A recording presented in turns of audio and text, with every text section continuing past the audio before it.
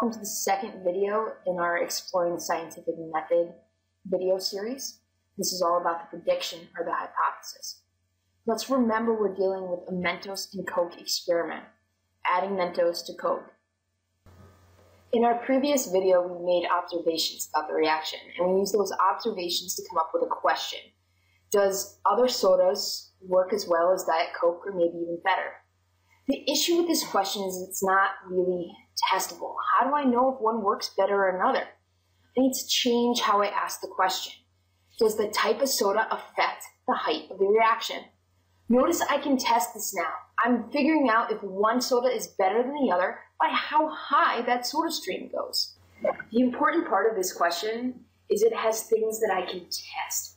These things that I can test are called variables. I'm going to pause talking about the scientific method for a moment to talk about variables. Variables are the factors or parts of the experiment.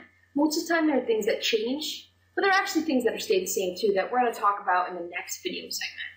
The two types of variables that change are the independent variable and the dependent variable. The independent variable is what the scientist changes, what you're in charge of. The dependent variable is what the scientist measures. We must have both components. Looking at our experiment with our Mentos and Coke, we have those two in our question. What I am measuring is the height of the reaction. Because that's what I'm measuring, it makes it my dependent variable. What I'm changing from one trial to another is the type of soda. This is what I'm in control of as a scientist. This is my independent variable. You must have the ability to, in any experiment, identify an independent variable and a dependent variable. I've gathered our supplies. We have 5 different types of soda and we have Mentos. What do you think is going to happen? Pause and make a prediction right now. Write it down. You have your prediction. In science, we take that prediction and we turn it into what's called a hypothesis. A hypothesis is an educated guess. We have a very specific format for a hypothesis in science. A hypothesis is written as an if, then, because statement.